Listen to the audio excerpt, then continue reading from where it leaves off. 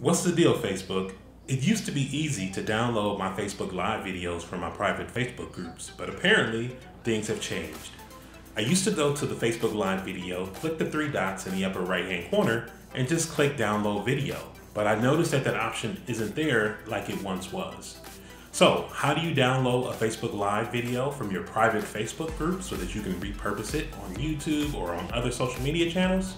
I'll show you how.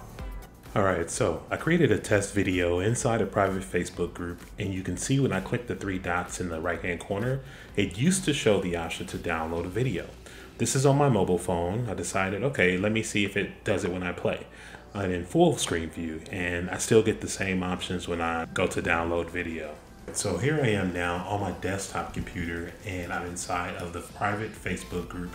And I'm gonna go ahead and click those three dots just to see if the download option here maybe just didn't appear on mobile.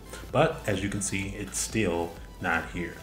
But let's go ahead and watch this video in full screen mode. Let's click those three dots again, and voila, there's download video.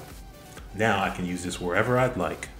So there you have it, my friends. From your mobile phone, regardless of if you're in full view or just viewing on the timeline, you cannot click the three dots to download your video from a private Facebook group from your mobile phone. But if you can get to a laptop or a desktop computer and play that video in full screen mode, you'll see the option to download your video and save your file so that you can repurpose it on other platforms or use it for other things. Now, this is something that worked for me, but it may or may not work for you. I'm using Google Chrome as my browser. I may also add that it's possible that Facebook finds this out and changes it. So it's very possible that this could change, but as long as it's working, I'm definitely gonna use it.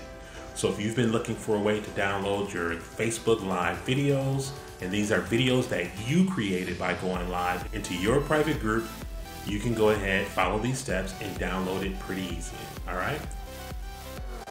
And if this tip was helpful for you, please go ahead and subscribe. I figure out little things like this and share it all the time on this channel. So go ahead and hit that subscribe button and that like button, and let's keep in touch.